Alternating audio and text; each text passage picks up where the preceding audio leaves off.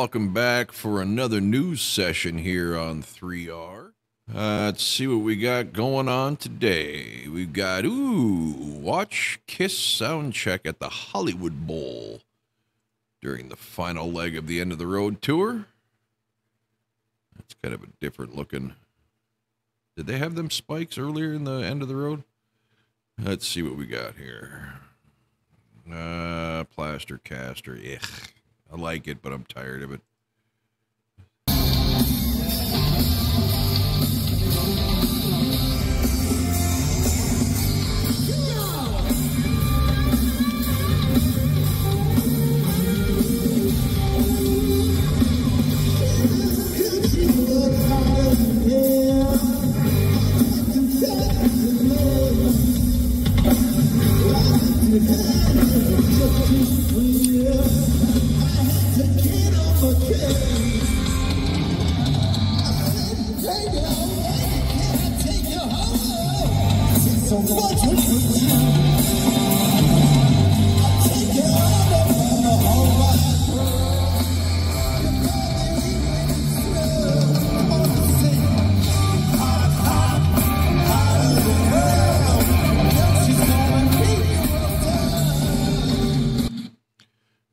So as you can see there, they're kind of just going through the motions as you would in a sound check.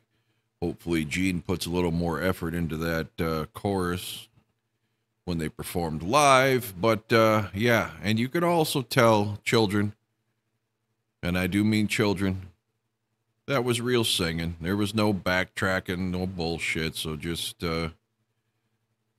learn to accept that you were all wrong and that it's a minimal usage, and just move on with your life. Okay, what else do we got going on here? Dave Lombardo, he'd be on board for a hypothetical Slayer reunion tour. Can't say that I care.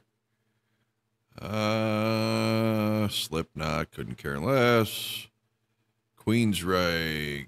Unless they get GF back, it's just not newsworthy to me. Queens of the Stone Age, Fall Out Boy, Avenged Sevenfold. That sounds terrible. Look at this. Bruce Dickinson, Iron Maiden, of course, to star in an ABBA tribute band horror movie. Joining the ranks of Dee Snider and Alice Cooper for starring in slasher flicks, I presume. Film written by Bruce's son, Austin Dickinson, and based on an original story by Andrew Prendergrass. Teddy Pendergrass's original maiden name. Produced the movie alongside Austin. Okay, so the film centers around an ABBA tribute band who find themselves, along with other tribute acts, trapped in a nightclub at the start of the apocalypse. Doesn't say what the apocalypse is due to. But Jordan and his band must work together to save themselves, humanity, and the future of music. Why not? It's kind of like a horror twist on Bill and Ted, right?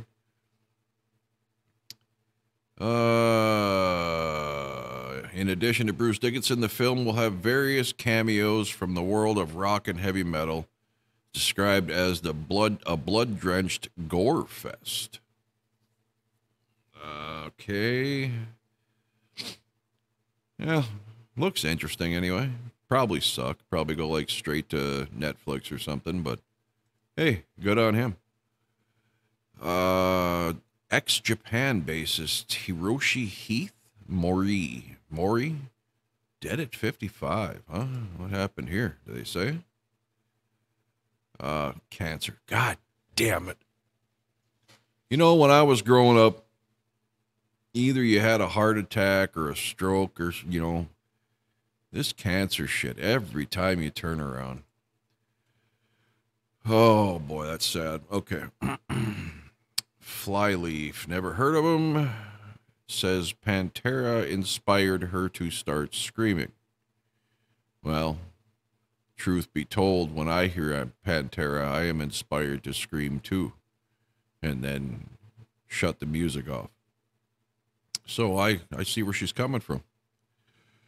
Don't care. Lamb of God. Yeah, whatever.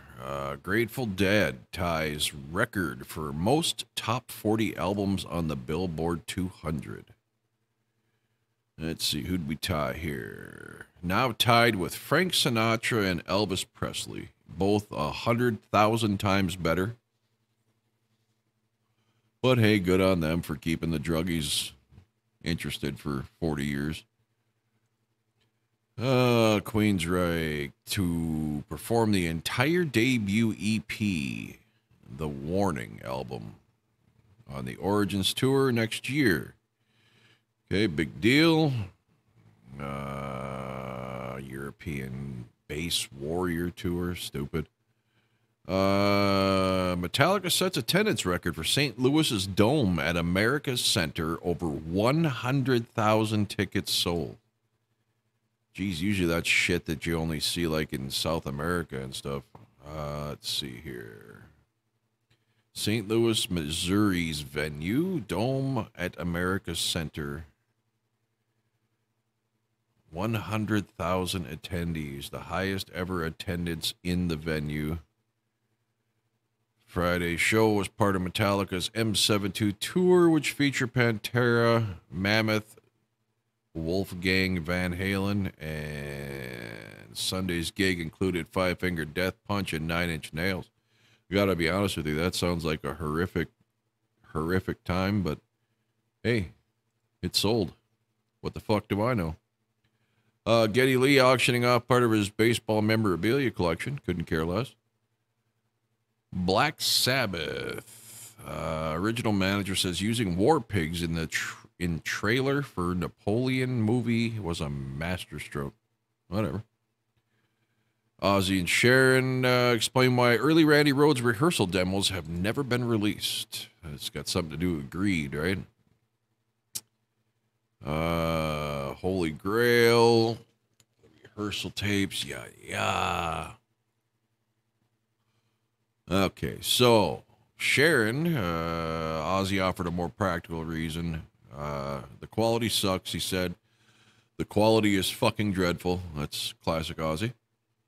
And Sharon concurred, saying it was recorded on a little cassette machine, a tiny little cassette machine, and yeah, it's not for us to do anything with. Yeah, I get that. There's really not much you can do with that kind of recording. Still be kind of cool to hear, though. Don't care. Richie Sambora on his reunion with Bon Jovi. It's time to do it, and I concur. Let's see here. 64 years old, Mr. Sambora is. There's a documentary that's being done about the band and stuff that I participated in, and people want to come see us play, and it's going to make everybody happy. Essentially, that's why you do it at this point. Yeah, we'll see. Rumor has it John's kind of an ass to work with, so who knows if that'll go down. Okay. So here's something I kind of wanted to touch on. I did see Wendy Dio says Ronnie James Dio hologram worked for a while, but she's not into doing that again. And I'm just kind of curious to see what everybody's, because I'm kind of tore on this. Let's see, let's give a little sample here.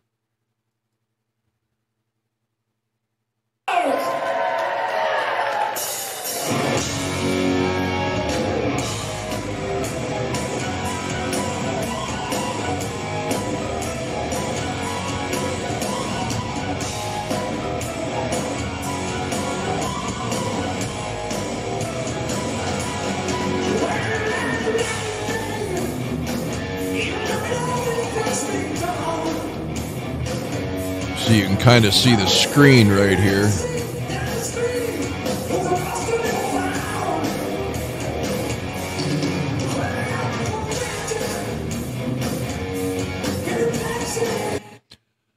Yeah, from what I'm seeing here, this looks incredibly boring. I did then go through and check out ABBA. I was always a big ABBA fan, and That thing they did with the ABBA avatars, which I'm assuming is kind of the same technology, looked a lot cooler, but I don't know how much of that, is like a production video on YouTube. Like, it was almost put together for a video release or something. So there was like some really cool, like, light spikes coming from the ceiling. And I don't know if that was actually in the place or if that was added in production, but that looked cool. But here's my thing. At the end of the day, and I get, some of these people, they're dead. So how else are you going to see them? But not this DIO one. This looks just boring as hell. But that ABBA one looked really cool with all the theatrics and everything, and they kind of changed him into different outfits. It was different, right? But the original performance is obviously recorded from somewhere. So how is this different, really, than just buying the DVD when it comes out and watching it at home on your 65-inch TV? I get some people, or a lot of people, like to go just for the festivities and being around like-minded people and everything. But man, you figure nowadays, for a big act, tickets are about $100 for a decent seat. $50 for something way back in the nosebleeds. Traffic, parking, ridiculously priced concessions, all of that to watch a recording. Because let's call it what it is, whether it looks 3D or not. Okay, so then do a DIO in 3D IMAX in a movie theater. How is that any different? Okay, so you got some hack musicians playing, and he's overdubbed, I guess. I don't know how that works, but on one hand, it's cool. Like, I'm a huge Elvis fan, right?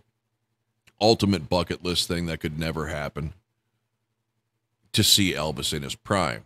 But would I go do it for a hologram or avatar or whatever they want to say? Probably not. I mean, if it was somewhere in Vegas, and I can get, discounted $20 tickets to go, yeah, okay. If you're up close, I can see how it might kind of be surreal. But if you're sitting, 30 rows back or up in the bleachers or something, it's really not going to look any different than watching, the people who go, and God bless them, because the fan reaction in sports like baseball and football adds so much to the game on TV. But you're pretty much paying all that money, going through the traffic, buying the overpriced beer and whatever you want to snack on, to sit way up in the stands and watch the game on a big screen with no broadcast, unless you want to put earphones in and listen to your local radio station or whatever. I don't understand why anybody would prefer that to sitting on your couch on Sunday and flipping the game on your big screen with your stocked bar and your, barbecue and whatever else. But that's just me. Same applies here. As cool as it would be, say, if you're in the first 10 to 15 rows, just to kind of see it, kind of be trippy, right? But I put myself, a huge Kiss fan, obviously. I put myself, say, 10, 15 years into the future. Hypothetically, they've all passed, or most of them have passed. And to be able to see, a 1976 concert by hologram in an arena with all the expense that goes into it, like I discussed, would I want to do that over just watching a Blu-ray version of it, or ultra high definition stream of it at home in the comfort of my own home? No, I don't think so. I just don't. I don't think this has a future. I really don't. It might be, acceptable for big names, like I said, Elvis, Michael Jackson, stuff like that, but in a limited capacity. I mean, certainly you couldn't do this for like a year and a half long tour, state to state, country to country. maybe 5, 10 shows, I would think. Maybe it would pay dividends, but I hope that's not the direction we're going, because this whole AI fad, it really does nothing for me. I mean, it's bad enough the youth nowadays, from millennials all down, can't go to a restaurant without having their head buried in their phones, and can't go shopping without walking into shit because they're on their phones, and can't even bother to pick their head up from their phone when they're walking in a parking lot to a Walmart about to get hit by 4 cars. That's bad enough, right? And now we're pushing in a direction to where we don't even need real musicians. We can just do this computer holographic shit. I feel so bad for the future. And the thing is, they think it's perfectly cool. They don't get what it was like. And I know they can't obviously go back and see the things we saw, but this is a poor substitute to me. And if this is the route they're going to go, I guess it's my opinion, unless it was dirt cheap or a gift. I'd rather sit home and watch it streamed on, YouTube or wherever else. But it's kind of curious what everybody else thinks of that. I don't know. I'm not going to shit on it, but I don't understand the appeal. But anyway, apparently she's not going to do it again. So maybe she's seeing the same thing. I don't know. Bunch of people I don't know performing a Taylor Swift song. God help us. Why would you want to do that? Vivian Campbell offers update on ongoing battle with Hodgkin's lymphoma. That sucks. Trans-Siberian, yada, yada. Toto's doing headline shows in 2024, huh?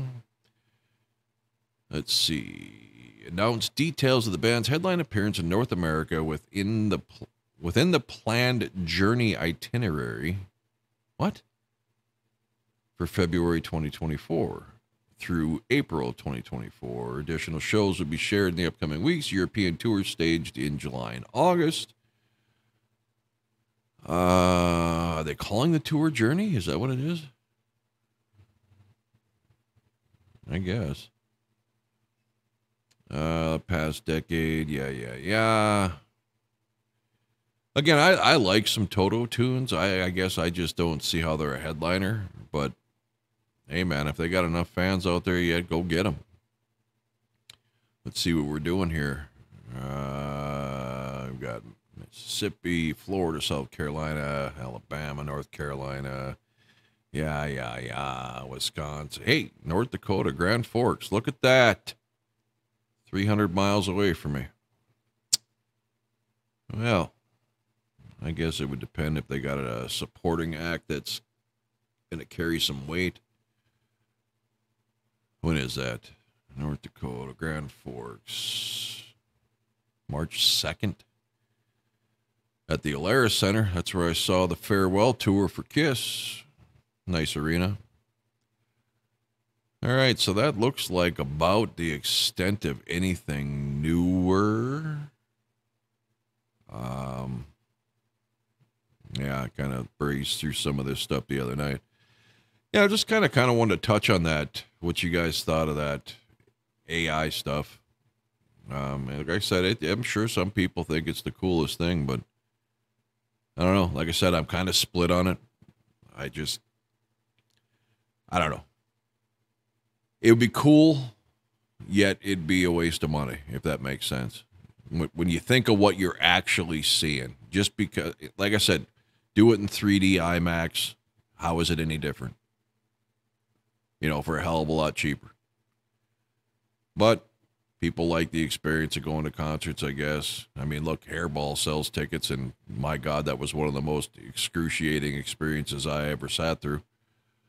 So it is what it is. Whatever people want, I guess. I just hope to hell the future of live music will keep this shit in check.